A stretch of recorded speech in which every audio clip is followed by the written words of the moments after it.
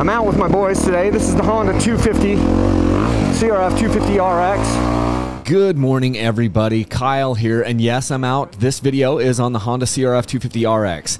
Here's the thing you need to know about what I learned on this particular ride. So we're camping out here in the desert, and I had been on the 450 just kind of messing around on the road. And then I jump on the 250, and we had to ride about a mile of dirt road to get down to this trailhead, this place where I've started recording this. And I'm just riding with my boys. They're on an 85 two-strokes, and as you're kind of going down the road, you start to feel like, oh man, this this bike is a little bit boring, and it doesn't have a ton of power because it's the 250, and I'm not like easily able to just wheelie. Like you get on the 450, and you're able to just wheelie anywhere you want, right? And I guess that's one of the reasons why people like 450s. But you get on the 250 out on a dirt road, and dirt roads are not that much fun anyway, but then you go on a dirt road on a 250, and it's not fun really at all. But then what I noticed was the second that you jump onto an actual trail where you're encountering actual bumps and obstacles and turns and jumps and twists and uphills and downhills, and then you're like, oh my gosh, this bike is so bloody fast. You can see I've turned up the speed just a little bit right here, and as soon as you get into an area like this, gone from your mind, it is completely evaporated that this bike doesn't have enough power. It has so much power. So, I mean, it's funny because I think some people are probably like saying, riding a block around the street, around the neighborhood, and they're like, oh, my 250 doesn't have enough power. Get the bike out into an actual situation, and they've got enough power. I was just watching Supercross this last weekend, the Atlanta Supercross on press day. They had like a 110-foot triple.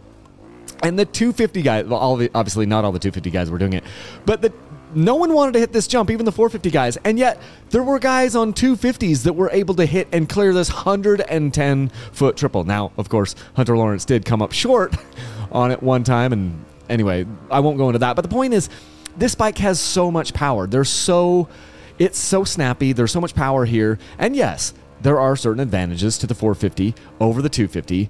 I mean, but if you're just going to go ride all day and just slam stuff and hit stuff, the 250 gives you some serious advantages because you're not lugging around so much weight. Like every corner, every little thing that you do on the 450 takes just a little bit more energy.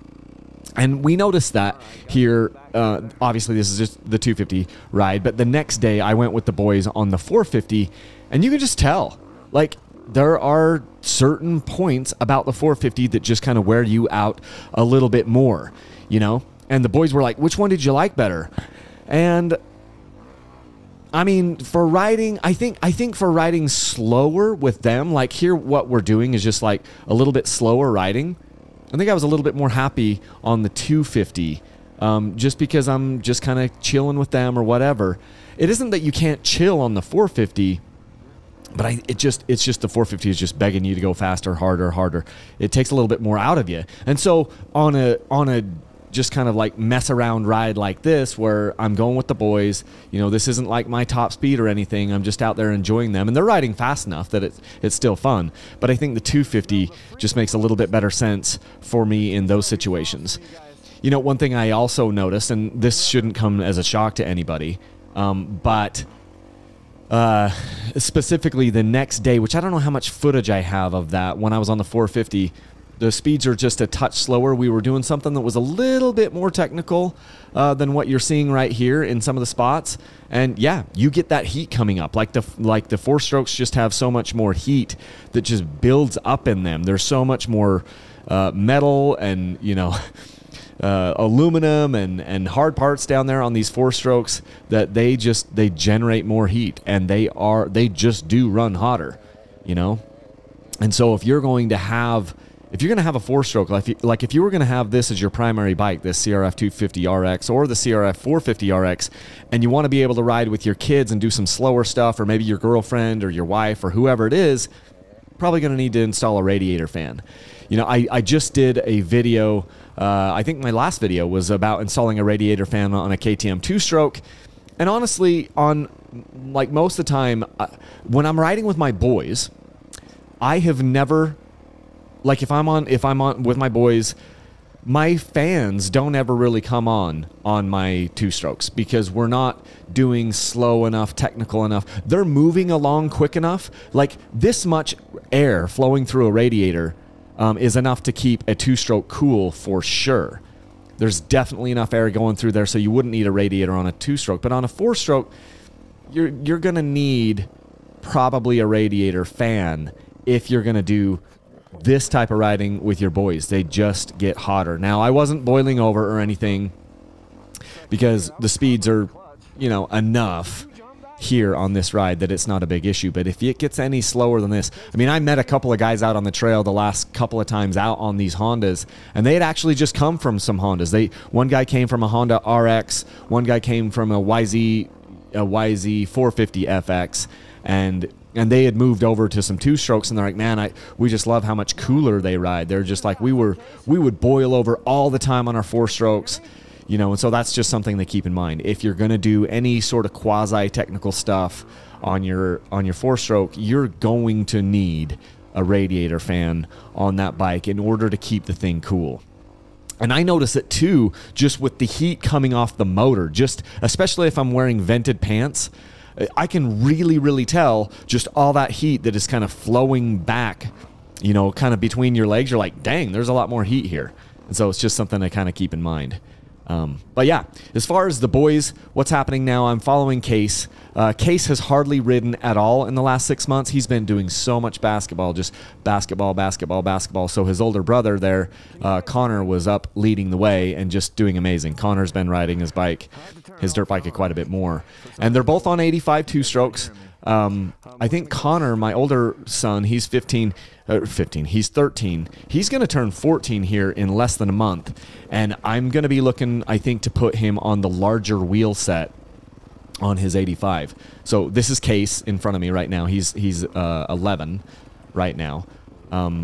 He'll be turning 12 later this year. But Connor, being almost 14, he's still kind of a little bit behind his growth spurt, but he's grown enough in the last little bit that I think I'm going to go with the larger wheels, which you can get. One of the nice things about these KTM two-strokes is you can get them in a 17-inch and a 14-inch, so 17-inch front wheel, 14-inch rear wheel, and then you can basically give them a new upgraded bike just by buying another wheel set, which is the 19-inch front and the 16-inch rear, which is what we're going to be moving to with Connor real quick. You know, it's also funny because I said I did a video maybe a week or so ago about top 3 tips for dads, talking about how, you know, you'll have problems out there on the trail, you're going to have tip overs and things. Same thing happened with Connor. So Connor, you don't even get to see Connor in this video because he's just clipping up there. He was just pulling away from Case the entire time because he's older and he's been riding a lot more. Case just hasn't been riding. And so Case couldn't hold on to him. Case is doing phenomenal here, but Connor was just pulling away. Well, then guess what? Here's what happens with dirt bikes, and it's pretty much inevitable. You start to get your confidence, and then the dirt bike gods come up and just humble you a little bit. And that happened to Connor about an hour after what you're seeing right now. He's just going up, you know, a trail, something. It's rocky, but he was going up this trail, and he got kind of, I don't know, I didn't see it, but I think he got kind of knocked off line, and then he went down into like kind of some rocky boulder stuff, and then boom, he gets tossed off the bike to the left-hand side, slams his arm on some really like sharp edges on some rocks, and I mean, he was in probably the most pain I've seen him be in on a dirt bike, and I thought he might have broken his arm, just like the amount of pain that he was in, and his body language and his breathing and everything. I was like, dang, we might have a broken arm, and we're out here kind of in the middle of nowhere. And we just sat down, we made some plan. I'm like, let's just sit here for 10 minutes, just see how it, you know, what it feels like. Let's drink some water. I gave him a little bit of ibuprofen because I knew it was going to be swelling. And we sat there for a bit, and he was able to just kind of limp it home after sitting there for 10, 15 minutes. But it's just like I'm always saying, you get all this confidence, and you think I'm great, and the next thing you know, it comes up and it kind of bites you a little bit. And I loved how Case just like charged up that hill right there. Those obstacles are way bigger than they look on this point of view camera. especially for that, 17-inch front wheel. The bigger the wheels get on these bikes, the boys are able to do it better and better. And it's just really fun to watch. And these 85 two-strokes that they're on are absolutely incredible bikes. They're so good.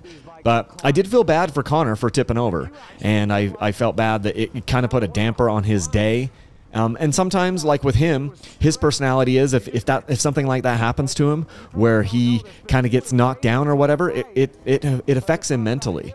Whereas Case, the one that you're looking at right now on the screen, he gets knocked down, and he has a little bit different mindset. It kind of pisses him off, and then he just like redoubles his efforts and he goes. And both of those mindsets can really be good in the right situation for the boys. But yeah, it's just kind of fun to see. It's fun to see them progress, but it can be frustrating at times, and we just have to be patient with these kids. Realize that they're kids. Interact with each one of them a little bit differently based on their personality types, and it's going to work. But yeah, the Honda was super fun out here today on this particular ride. I'm really enjoying the Hondas. I love how stable and balanced they are. I don't want to harp on it too much, but I do wish that they had 6-speed gearboxes. Doesn't affect you that much on a trail, well, it doesn't affect you at all on a trail like what you've seen right here on this video. But there are literally times when I'm on trails, like you get onto a 2-track trail and it opens up a bit, and I'm clicking up in 5th gear, and I'm like, where's my other gear?